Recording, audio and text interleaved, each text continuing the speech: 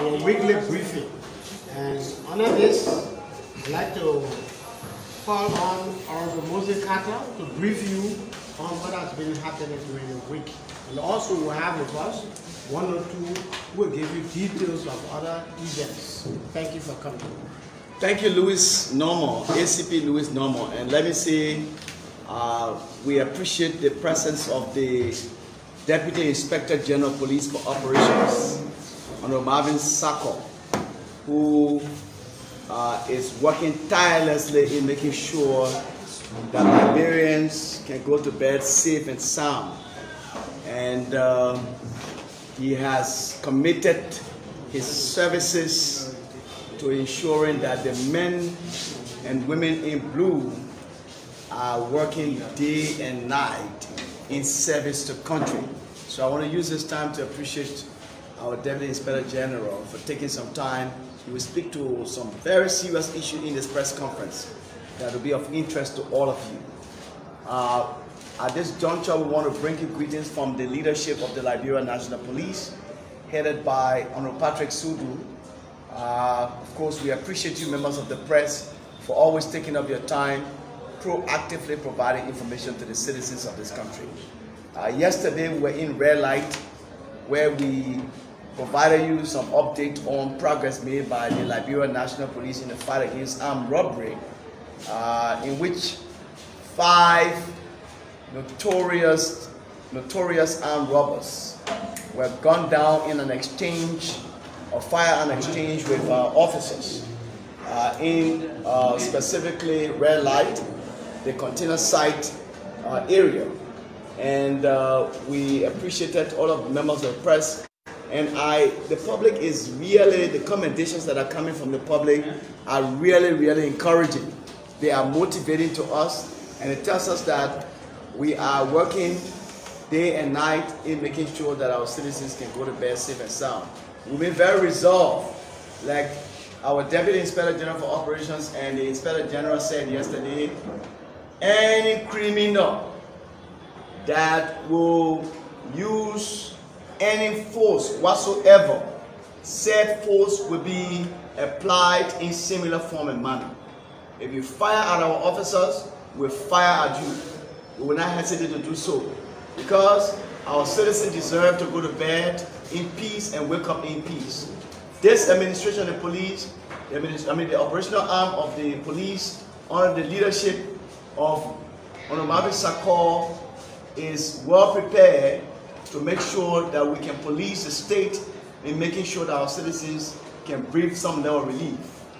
And so, distinguished ladies and gentlemen of the press, a lot of you have been concerned about the incident that happened in Maryland County, where one of our commanders was accused of assaulting a female officer of the Women and Children Protection Section. And so it is for me to brief you, members of the press, that the Professional Standard Division of the Liberia National Police has concluded its professional standard investigation as part of our own internal protocols of conducting investigations internally involving any of our officers that are involved or are alleged of being involved with misconduct. Distinguished members of the press, Officer Jacob G. Coleman, General Commander of the Maryland County Police Detachment, has, of course, from the Professional Standard Division perspective, been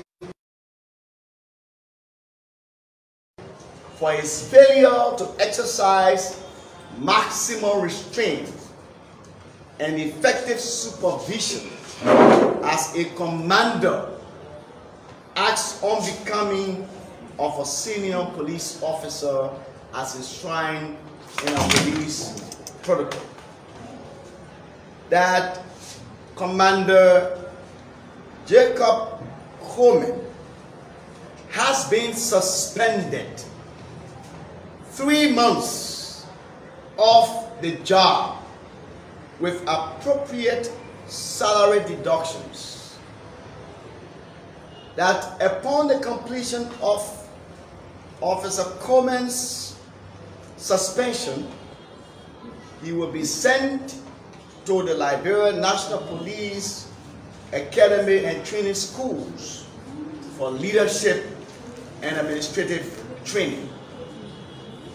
Officer Rebecca has also been transferred from Harper to Plebo for reasons best known to the leadership of the police as it relates to, the terrain that the incident happened. We're interested in her well-being. We want to make sure that wherever she works, she is protected and that she will have the space to operate as a women and children officer. Distinguished ladies and gentlemen of the press, this is to let you know that this administration does not shield any misconduct on the part of any officer or officers. Officers of the police are not above the law. They are not immune to disciplinary actions. Any officer that is caught in any any act that contravenes our own protocols or undermine our image, we will not hesitate but to take the appropriate actions in preserving the image of this noble institution. Distinguished ladies and gentlemen of the press, in the work of fight against criminality in Liberia, the Anti-Robbery Unit, in collaboration with the Emergency Response Unit, the ERU of the Liberia National Police, in a gunfire exchange, have successfully gone down 5 armed robbers in the commercial suburb of Pinsville, specifically Red Light, at which time they had gone to a fresh frozen food area at about 2 a.m. on Thursday, May 20, 2021. During police preliminary investigation conducted, one of the private security guards assigned at the fresh frozen food in Red Light, identified as Joe Harris, was tied and severely flogged, thus sustaining multiple bodily injuries, while another security guard identified as Mark Flomo is said to be on the run for allegedly being the mastermind behind the armed robbery incident. Police investigation also established that upon the arrival of the anti-robbery unit and the emergency response unit, they came under heavy gunfire. During the exchange of fire, 5 of the armed robbers identified as Nija, Deerfoot, Charles, Charlie, Jesse, and Small Jerry were shot on the spot. Their remains have been deposited at the John F. Kennedy mortuary for preservation. Meanwhile, the Liberia National Police has retrieved 388,335 Liberian dollars and turned said amount to the manager of the fresh frozen food company in Red Light, Mr. Masu Accra, while the oxygen tank and 2 single-barrel shotguns that were used in the commission of the crime are presently here at the headquarters of the Liberia National Police. I want to sign this caveat that anyone that is bent on terrorizing our citizens will not go with impunity, but we made to face the full wrath of our officers of the Liberia National Police.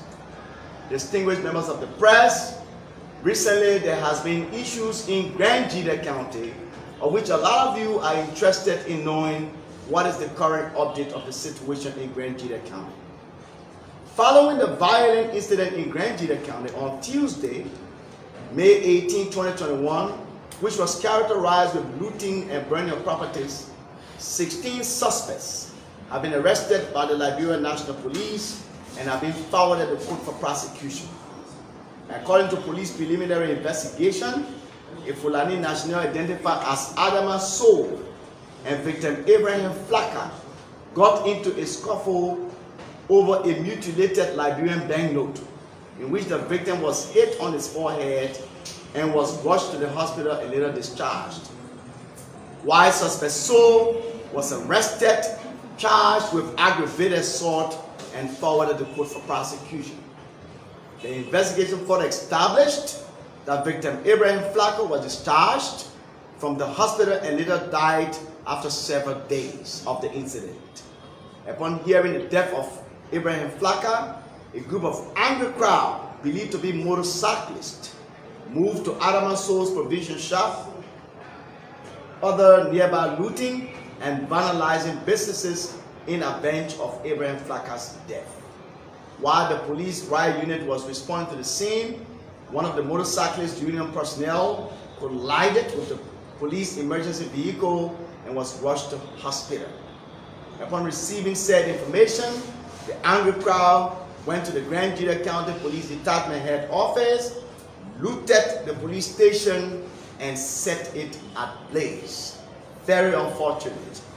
Those arrested and forwarded to court for multiple charges ranging from rioting, failure to disperse, and arson include Catherine Barlow, George Wohan, Charles Gay, Emmanuel Sion, Philip Davis, Prince Colley, Ephraim Nuo, Obadiah Blamo, Harrison Tallow, Prince Colley, Peter Sumo, Thelma Bangru, Vera Pine, Marie Colley, and Stanley Cooper.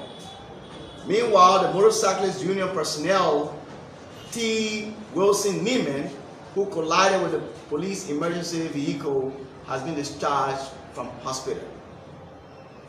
It is our duty to also inform you, members of the press, that the Liberia National Police has retrieved a green Nissan Amira vehicle with plate A12498 that was discovered in Dakwi Town in the Battery Factory community along the Somala Drive with documents bearing the name of Asif Fakile Fala, a resident of Habel District No. 1, Magibi County, who was harassed, terrorized, and vehicle taken away from him.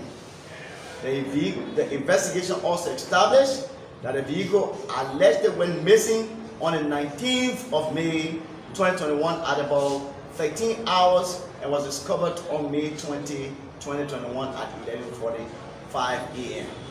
The vehicle is presently parked at the Zone 4 base on the Somala Drive in the Topo Village community pending further investigation. Distinguished ladies and gentlemen of the press, it is my pleasing duty and honor to present to you the Deputy Inspector General of Police for Operations, very hard-working Deputy Inspector General Honorable Marvin Sakor, who will provide you further very important updates on this press briefing. Honorable Sakor, you're welcome. Okay, thank you. Thank you, Honorable Carter. Good afternoon.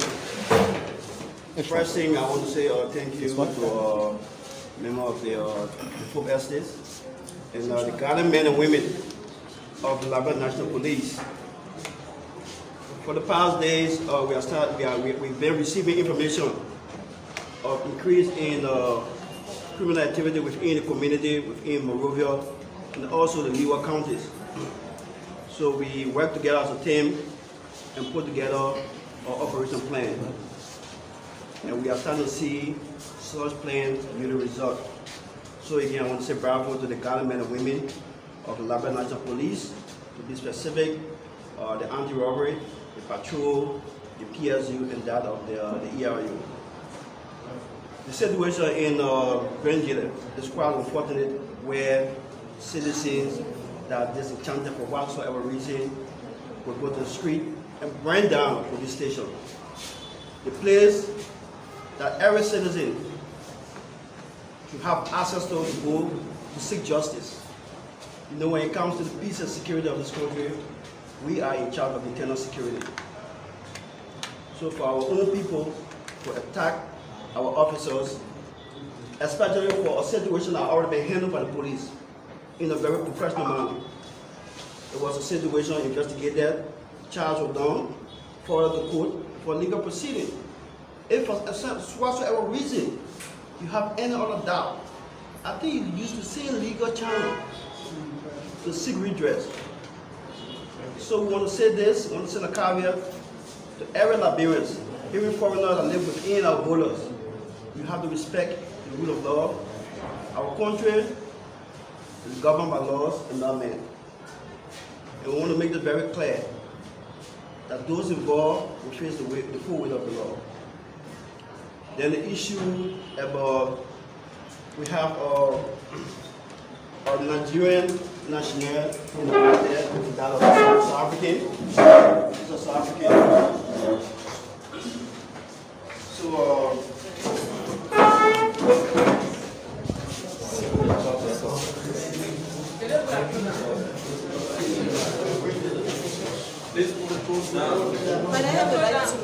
this is the South African lady who were bringing these particular drugs into the country with a Nigerian national. Liberia? You're Liberia? Okay, we'll look at your passport. He's claiming Liberian nationality. They are the ones that have been busted. They have brought cocaine into the country. you have to take it down. Look at this thing. Let me get a shot.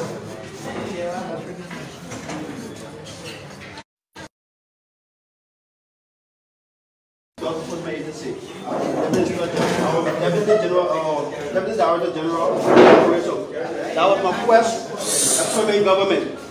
So I still have sources out there who should reach out to me and give me information. So yesterday I received information from one of my sources that there was a South African coming into the country with a certain amount of drugs. So what I did, usually I would reach out to my counterpart, the Liberia Drug Enforcement Agency. I reached out to them, and I got a few of the Liberia National Police officers went at the airport. So we waited there from 3 p.m. up to 7. So the flight, she was on board Kenya, the Kenya airline, came in around about 6 p.m. So from the security sector, we will say 1700 hours, or 1800 hours, I mean 6 p.m. So for our surveillance, we say 6 p.m. So within that time, I asked, usually it has to be a joint security effort. So I reached out to the commander at the immigration commander at the airport. I want to say thank you to the LIS team who cooperated with us. I was able to take possession of the travel document, visa on arrival. So I got the immigration commander. I gave the information to him, and I told him it had to be coordinated in a very professional manner. So when she got off the plane, she did her COVID-19 test, and the immigration commander was to locate her. She's from South Africa. Can you bring her passport? So we need to confirm that. So she was located. She was located and escorted to the immigration office. So after she was processed, she went through custom. And this is a copy of her passport. You can see the back here of South Africa. So she's a South African. So this is the passport. She's, her date of birth is February 27, 1982. Name Masia Imbuka Churugi. That's her name.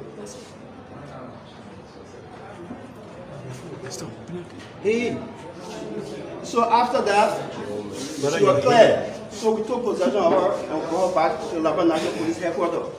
So in the process of the investigation, this gentleman here is a gentleman that she was to make contact with. So she is the transporter, and he is the one that lives in Liberia, a Nigerian national that lives in Liberia, was the person that she was here to give the information to. So this is the Nigerian So guy. we were able to make contact with him and told him, he actually did not know that this lady was being arrested. So it was coordinated in a manner that, you know what I mean, we were part of the team, almost like a syndicate. So I took possession of the lady along with her suitcase, got hold of him. He was actually posted at the total gas station by the airport.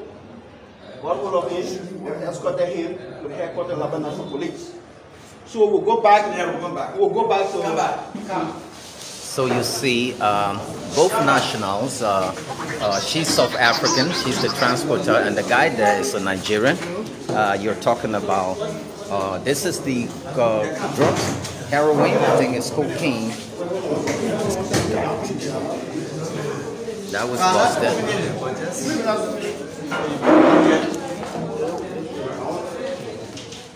So these are the drugs that were brought into the country by this South African national, and according to that, she was able to deliver contact with the Nigerian guy. So you see, the Deputy Inspector General, that's the suitcase. So you see the suitcase there, and these are the drugs. The essence of this to show how drugs are being brought into the country. So I used to work at DEA, so I know the way in which they operate. So she had her clothes in the suitcase here, and I asked her in the presence of my female, because she's a female. So I got a female officer to actually, interact with her. So in the process, the suitcase was open. She opened it up. We asked her to remove her things. She removed her things. As you can see, she removed it. Then I took possession of the suitcase, empty suitcase. When I took possession of it, was very heavy. So I asked her, I said, do you still have anything else in it? She said, no. So that's how it worked. They will usually remove the inner part here. They will remove it. Excuse me again, who gonna get gloves on? We have gloves. So I don't want to, you just how it works. So get one of those. Definitely every one of them. So they'll remove it and stack it in the back, like this, and they will put the cover back on.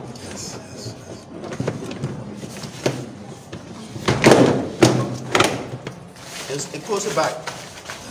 So they'll get thread and go ahead and seal it up. So even if you go to custom, you won't be able to identify that. So what I did, I got a knife, my knife. This is my knife. I told her, I said I would be responsible if there's no drugs in it. I would be responsible to replace the suitcase. So I was going to open it up.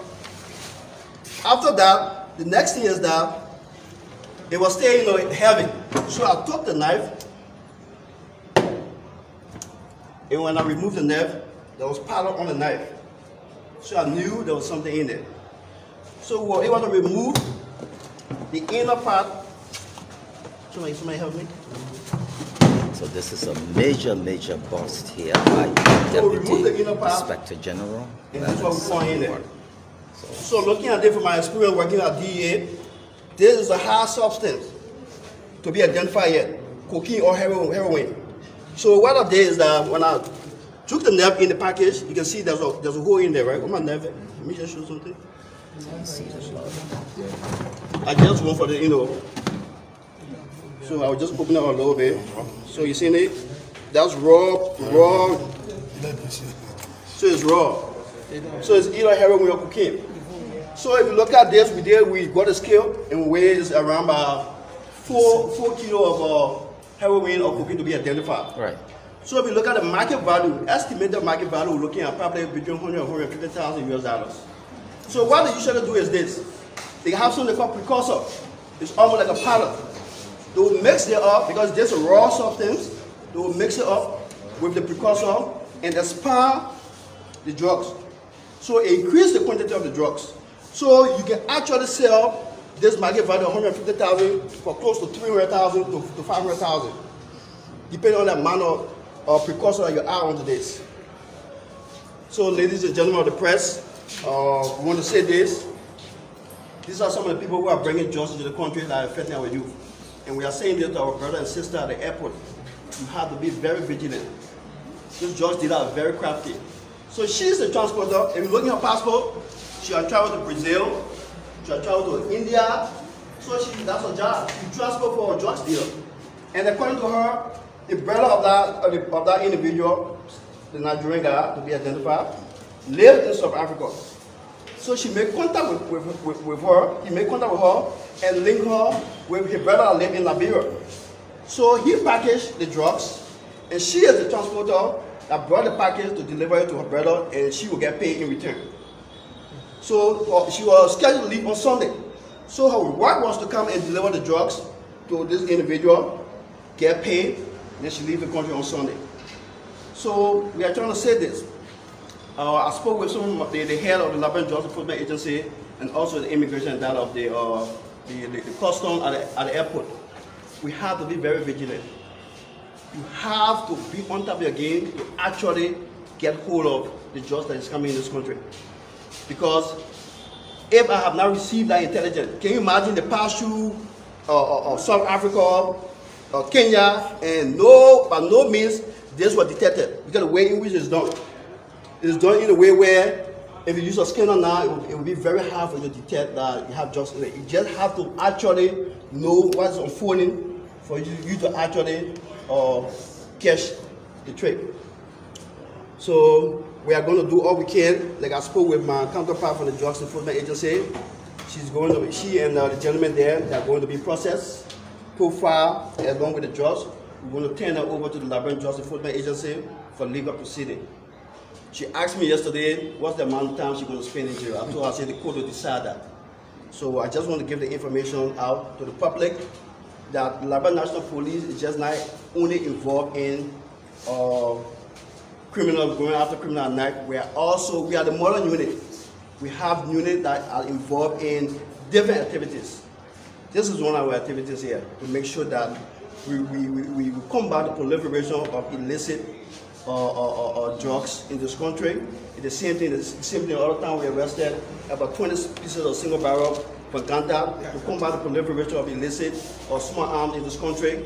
So we are going to do all we can, because we have been given the mandate by law to protect and defend.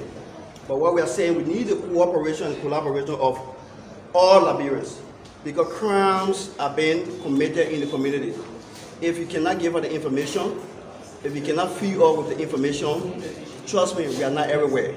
So again, I want to say thank you for coming, and I will turn over to our Okay. So again, distinguished members of the press, and those of you that are following on social media, we appreciate all of your time taken in the diaspora to always join us in these briefings. And thanks to the Deputy Inspector General for Operations for this achievement. This is another achievement.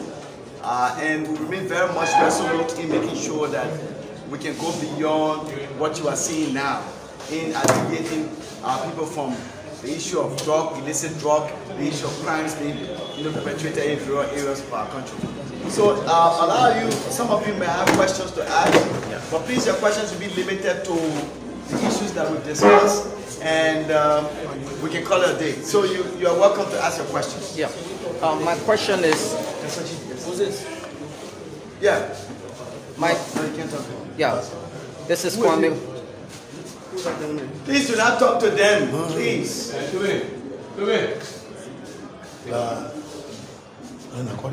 Please. Kwame. Kwame Opa Weeks Linda. My question is has to do with our youth. We know there are a lot of the Liberian youth. Every county that you tour, being labeled as Zogos, as Rigs youth, whatever name we're giving them, because of this particular substance coming into the country. Now, what's that collaboration between you and the LDEA that led to this bust? Or is this something that always you're going to keep going all alone and then turn them over to the DEA? This is not just the only collaboration within the joint security. Okay. If you even go to the headquarters of the Liberia Justice Enforcement Agency, you ask, we attend a lot of other drugs that have been arrested.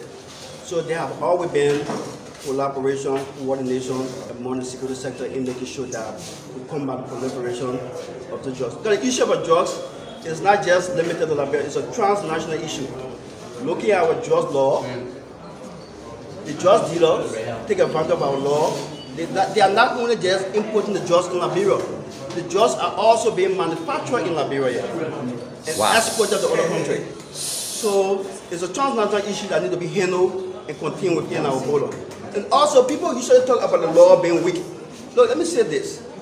Even in the absence of a weak drug law, if everybody can play the part and prosecute those that are bringing those drugs in our country that are damaging our youth, trust me, you don't need a tough drug law. We have the evidence. We have everything that you need to prosecute. Prosecute, sentence, and let them face the full weight of the law. Right. And after that, they should be deported. If you actually check that gentleman in the back there, I can guarantee you that he may have been deported from this country and he ran back with Angola. So it has to be coordinated properly where we are actually doing full accountability of those people who are being deported due to crime they have committed within this country. And it's a serious thing. So we can go ahead and make the law non-bailable. But what happens if the other team members, because I don't want to just, target a specific group of people, other team members are not playing the part. Because I can take the drug and my other team members and say, well, is the evidence are not important enough to actually prosecute. What can I do? We all have to play our part. It is very important. Finally, you sound follow-up. You sound frustrated. Yeah. You sound so frustrated. Are you suggesting that every time there's a bus, and I know you've been serving with the LDEA, that there's a bus, justice never get to finally meet the culprit? Well, you can't actually blame the court system because it's a bailable offense, right? So under the law, for example, that gentleman, right? Maybe by Saturday you'll see a lawyer coming in and asking that you want to make sure the kids go to court. If that gentleman and the lady go to court, they have the right to a lawyer to actually get a bill and get out. Wow. So it's a bailable offense. So sometimes it's not just from the angle of the joint security, the police, LDA, but also the court. You can't blame the court's law. Right. So we just have to strengthen the law for it to work in the interest of every one of us. Okay. We have brothers and sisters who are on drugs. No. You mentioned the name. Listen, please, hold on. Hold on just a minute. Please be recognized before you ask your question. Please. Yes. My name is Rebecca Gamin, I work for these pictures. Do you care to tell the property or the amount of value properties being destroyed in bring to their country? Oh, okay. So you talk about properties being destroyed. The value, what an assessment is currently being done to establish value. But like we said to you, those properties, we have a police station that was, burned down, and some other properties were looted. And to tell you a specific value now, we are this service. So there's an assessment currently being done to that effect. Thank you. And I also want to know, what is it that those rubber arms that they use? And when you said they were a chief shop, why is it not displayed here? Okay, listen to me. The first thing is that those who actually went at the crime scene, those weapons that were used were available. Yes. So it's unfortunate that, we have not been able to, he was not even there to actually see it. But was it that? Who was there? We have a couple of other stations. Yeah, and so if you go and follow the video clip, you'll see that the weapon was made available. Okay. Even where they discharge the silver barrel on the doors, you can see the pattern on the door. Because usually they make me read that in the press release that this is the normal, this and weapon, this, that. But this is how it works. A single barrel does not have a serial number on it. Only a legal manufactured weapon has a serial number. So for example, if you have something like a Glock 19, the company that manufactures that Glock 19 will say Glock 19, this company, right, with a serial number on that. But with a single barrel, it's being manufactured locally. So you will not actually have that information on it. Right. When do we know exactly the substance of what we have here? Because we're approximating not exactly what you people confiscated. When do we go and exactly when do we charge them and process them for the LDA to tell us? Because I'm concerned of the street value, we are also approximating all that particular. Yeah, so the issue is that I reached out to the LDA, but it's just like they had all of our kids that they closed the zone. When I think in Malgaby there was another arrest made and they wanted to carry on the prosecution. So what happened is that when I call, those that are responsible for the testing and come up with the market value, all of that, they actually went out. So he asked that when he returned from the court, he will make sure that it comes to the headquarters of the National Police to actually get the actual value of the drugs and identify the type of drug. But I can tell you, it's two things. Either it's a cocaine or heroin, based on the smell and what I've been dealing with. Yes, yeah, Mr. Siako, what is your advice to the legislature in terms of passing a strong drugs law that will penalize people in terms of drugs entering the country? Okay, we will say this to the first branch of government, that it's important that we actually work with the Liberia National Police, the immigration, as I say, the whole security sector, in making sure that the law is very strong. Because I can guarantee you that we will have a very strong law in the community, not only just a strong law, the community have to help us. Because those drug dealers live within the communities. Our brothers and sisters, our mothers, our uncles, our aunts, actually they are married to those drug dealers. So sometimes you see DA officers will go after they have received the intelligence to effect an arrest, they will be attacked by people who live within the community. So it is not only just about the drug law, but even the community, we all have shared responsibility in making sure that we eradicate, the illicit drug out of this country. Okay, so thank you so much, guys. It's a pleasure having you guys take up your time. This is your business, and it's also our business of providing you updates regularly on progress we are making here at the Liberia National Police. I want to use this time to appreciate our Deputy Inspector General for Operations, for coming. We hope that next time you're going to have our Inspector General also speak to you. We are here committed to serving and protecting lives and property. Thank you so much for coming.